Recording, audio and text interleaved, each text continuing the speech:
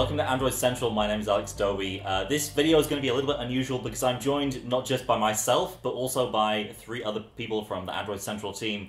We got Jerry, who of course some of you already know. Jerry's been around on the AC team for years and years. Our main guy when it comes to root stuff and hacking and all that goodness. We got Harish, AC's India editor, and we got Ara from the Weekend News team. And we're going to talk today about rooting Android. Is rooting still relevant in 2019? Is it something that you should still do if you buy an expensive flagship phone? What are the benefits? What are the reasons why you shouldn't? And Jerry, I guess I'm just going to kick off with you. Just to start us off, what is rooting? Like, when you talk about rooting, what are you physically doing to your phone? You're making a change in the software so you have administrator permissions for every area of your phone. That's what it is in a nutshell. You can change anything you want, for the good or the bad. And what are those good things that people, especially back in the early days of Android, rooting was pretty much necessary to do things that everyday people might want to do? Yeah, I mean, tethering, that was always a big one. Carriers would block tethering. You couldn't tether with your phone. Carriers shipped notoriously horrible apps that you couldn't stop from starting up every time you moved your phone, and they would eat up your resources and were just bad all around. And, you know, anything you could think of that maybe you didn't like on an older phone you may have had, that's what people rooted for, to get rid of it and try to put what they thought was better on there. And updates as well, right? Android phones are still, a lot of them carriers are still pretty slow with updates. Back then, maybe someone got the latest version of Android out for your phone before the official update. And this was a way to do that, especially when you had like some carrier versions were on a different platform level to others, and you could root to get around that. I totally failed because that's the important reason. Yeah. That's why I used to do it. Exactly. That was my reason as well. And especially back in the day when you could, you had HTC, which had its own very deep Android skin, and you had the Nexus phones, which were very similar. You could get someone to maybe ported the Nexus ROM, or someone actually built an entire phone image from open source Android. Or you could just put the latest version of Android on your phone. Now it requires a lot more finagling to do that because of the way Android works these days. But by the same stroke, I mean, ROMs have also gotten a lot better over the last 5 or 8 years because we've also seen a lot of standardization. The same phones, most of the flagship phones are using the same processors these days, whereas there were a lot more hardware differences between. We don't have our TI OMAPs anymore. Nope. So Harish, did you ever play around with rooting phones back in the day? Yeah, I started out with the Nexus 4, I think, because back in the day there was actually even more variety. Interestingly, I put Xiaomi's MIUI on the Nexus 4 because back then, it had. I mean, we left, but that was a huge thing. That even before Xiaomi was making hardware, MIUI was out there. There were features there you couldn't get any other way. Yeah, absolutely. Yeah. So that was pretty interesting. And even now, there's a huge development community around mods in countries like India, because not only the updates, but we still have phones that are powered by MediaTek chipsets, and they never see any update. So the community around modding is a way of getting people more options. How about you, Ara? I rooted my Nexus 7 and then hard bricked it, trying to unroot it. So that's way back in the day. I also rooted my Nexus 5X a few years back in order to try out Substratum and some other root theming, because I'm huge on rooting and customizing Android to make it look better. And root theming was something I'd always heard about and heard a lot of good things about, but it just wasn't worth the hassle. I mean, I've never really been huge on rooting because by the time I got really into Android, I could tether from my phone easily. It was relatively stable. Yeah, there were apps I didn't like, but I could disable all of them and get them to not start up again. So I never really felt like root was that necessary to me. I get why it's there, and I like that it's there because it helps bring new, fun features to the table. And the root customizations that we see out there are often the basis of things that will eventually come to everybody else. And this is something quite interesting because back in the day, Android was, I don't want to say limited, but it was pretty limited compared to what Android is now. There are a lot of things that you couldn't do. You talked about theming before. Tethering was a big thing for a long time. And now I think a lot of the reason why people don't bother with roots quite so much is because you can just do a lot of this stuff in Android, right? Android, a lot of OEM skins, and even starting to get into stock Android itself with Android Q. You have the night mode now. you have theming options built into Android, whereas you simply didn't before, right? Yeah, we've had the non-root theming has been just expanding and expanding over the last 5 years, and now it's gotten to the point where I don't need to root a phone in order to get a good dark theme and get a good UI that I like. I just need to buy a phone that I like. If I got the OnePlus 6T, and the theming for that is just drop dead simple. Turn on the night theme and pick your accent color, and you're good. Fantastic, yeah. And Jerry, so we talked about bricking phones. That's one thing that can go wrong. Yeah. If you try and root a phone, what are the other things, right? Because when you're giving yourself so much control, that can make things go wrong with other apps, especially things that rely on online services, DRM, Yes. anything to do with security, right? Yes. I mean, Android Pay is the first big example.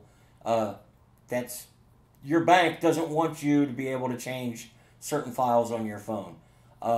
That's for your own safety. You may not like it. I personally don't like it, but I understand why there are. Alex mentioned DRM, music and movie studios. Netflix hates. Yeah. Very picky about how their product is distributed, and they don't want you to be able to make copies and redistribute it yourself. I can see gamers rooting in order to try and get advantages and things like Fortnite Yes. and PUBG, but then again, we also have you get banned for those They really, also really have, quickly. yeah, because there's a DRM component Right. there as well, right? But yeah, a lot of gamers root so they can, edit the save files, and that there still are a few good reasons to root your phone, but And there are still a lot of popular kernels out there as well that Yes. aim to up performance and stuff yes, like that. people, there are always people who love PC hardware. Well, our phones are basically tiny PCs now. Yeah. They want to get the most out of the processor, or make more RAM available for them to use. Well, you root your phone and you can make that happen.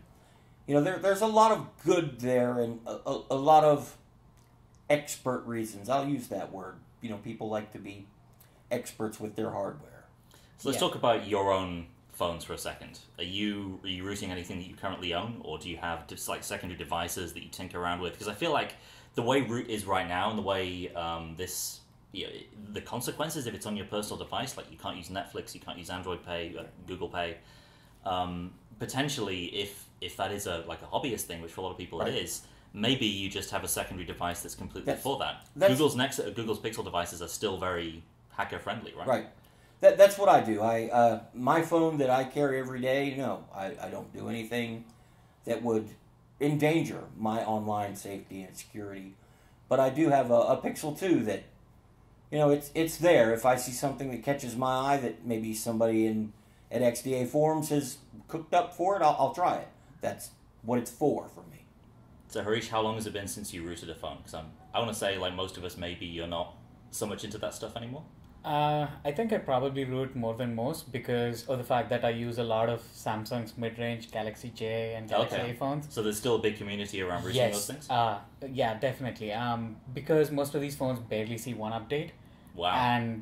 And because it's a mid-range Samsung phone, the hardware isn't particularly powerful. So out of the box, the interface is laggy. So I think right now a lot of the interest in the modding community is around Samsung devices, just for the fact that you get a skin that's pure Android. More so than like Xiaomi? Or... Yeah, more so than like Xiaomi, Okay, because at least Xiaomi offers a decent amount of hardware. So, and oddly enough, there's a lot of interest in rooting OnePlus phones. Oh yeah, But I suppose make that- those easy. Yeah. I mean, Yeah. like modders were snapping up the OnePlus 6 the moment the 6T got announced. People were just snapping up the OnePlus 6. It was like, okay, that's gonna be the last OnePlus phone with the headphone jack. I want that, and I'm gonna make that last forever. Yeah, and because there's so much performance on offer, there's much more overhead in terms of what you can do at a custom ROM level. I think for me, that I rooted my HTC Desire back in the day because it was so close to the Nexus 1. You could get ROMs that were very, very close to that Nexus experience. After that, I think it was pretty much just getting these early hacked leaked builds. So I think there was some versions of Jelly Bean and KitKat that leaked out that you basically had to root because they were these weird Google versions of the firmware that you need to go around the security to load. I never really, after the Galaxy Nexus days where you had Android 4.0, which was a huge step up in a lot of ways, I didn't really bother with rooting on my day-to-day phones after that. How about you? Last time I rooted a phone was the Nexus 5X to try Substratum. That was in 2016 or I want to say 2016 or 2017. I when would was say doing that. 2013 for me. It's been a while since I got into that, and then that sort of brings us to what I think is mainly a conclusion between all of us, that if you are rooting these days, it's probably on a secondary device. Yeah. It's probably on something, if you're the kind of person that uses mobile payments, that likes to watch anything that includes DRM. If you're not just, completely open source software on, everything, which some people are, and that's fine, but I think for the average person, probably the reasons to root have really been sort of diminishing over the past few years, right? Yeah, we beforehand Russell Holly and I were talking about this. He mentioned that ad blocking is one of the few big reasons that people still want to root their device, and I can see that, and I see the appeal there as well. And then what Harish brought up is Samsung phone, mid-range phones, they don't have the greatest hardware, but it's still a nice phone, and you can get much better performance out of it. But going back to the system updates, considering there are still a lot of people that they've had their phone for a couple of years now, they just want to get it to last like a little bit longer. Sure. And rooting and putting on a ROM that actually will get your phone up to the latest version of Android. I could or see the that. latest security. Or the latest security update, Yeah. because phones have just still been kind of bad and horrible about that for some manufacturers. Yeah, you had CyanogenMod back in the day. You have, what's the name of it now? Lineage OS, which is still, it's available for a bunch of devices, and they have the latest updates, whereas you mentioned mid-range Samsung phones, chances are, it's very unlikely you have the latest update on there, so even if you sacrifice the ability to do anything that involves DRM, maybe it's more secure for you because you have those regular updates coming out. Absolutely. So, actually, you get modules like Magisk that let you hide the fact that the phone is rooted for particular apps. but that's kind of this cat and mouse game, isn't it? Over the years. Yeah. So that's going to wrap it up from us here. The answer probably to whether you should root your Android phone in 2019 for most of us is going to be a no. Nope. But stick with us. We'll have much more coverage from everything Android here in 2019. So thanks for watching, and we will all see you next time.